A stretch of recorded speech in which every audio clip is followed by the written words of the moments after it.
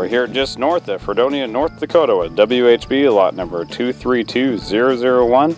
There's some second cutting alfalfa rounds for you here today in a 5x6 net wrap. This is some good looking hay. We have it stacked out along the edge of the field here.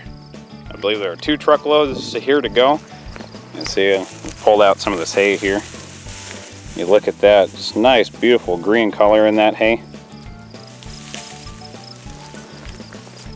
Yeah, there you go, get a little better view of that.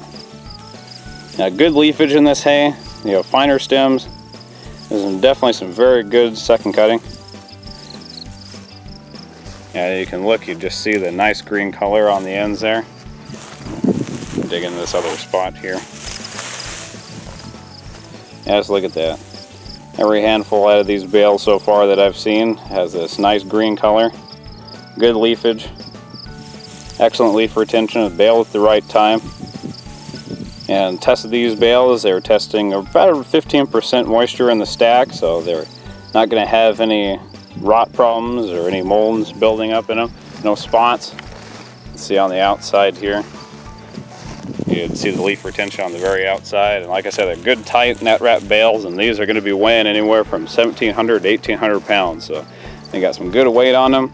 They ship pretty well. Good tight bales.